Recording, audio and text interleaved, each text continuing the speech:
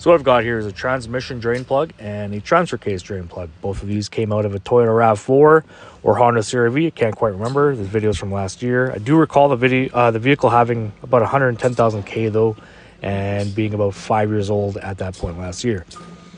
So all that metal material you see right there, that's all fine particles, shavings, and basically powder that's been picked up by the magnet. And the same thing on the transfer case plug, all fine material. The amount of material and the type of material on both these plugs tell me, for general diagnosis, things inside the transmission are working a-okay.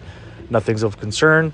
If there were any shards or large chunks and debris on these magnets, then definitely you should further investigate and see if there's any issues going on inside.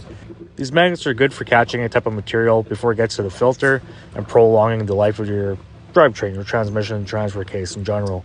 You can also get magnets that go inside or on the outside of the oil pan as well, given that your oil pans are actually steel and not aluminum or plastic like the majority of everything's becoming these days.